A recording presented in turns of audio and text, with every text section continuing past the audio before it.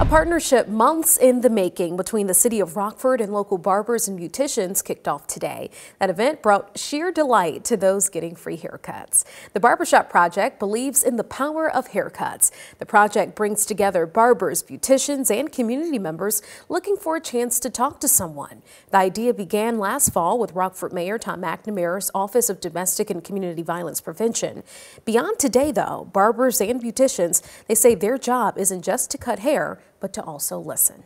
Barbering is like being a therapist. You know, it's just, if you're a great therapist, man, you can just help people. I tell people all the time, barbering is bigger than a haircut. You know what I mean? Because to me, if I helped you personally, then I gave you more than a haircut. And that's what I love to do as a barber. Yeah, safe place for people in the community. Now, Robinson says the work doesn't stop as he and the project hope to save as many souls as they can.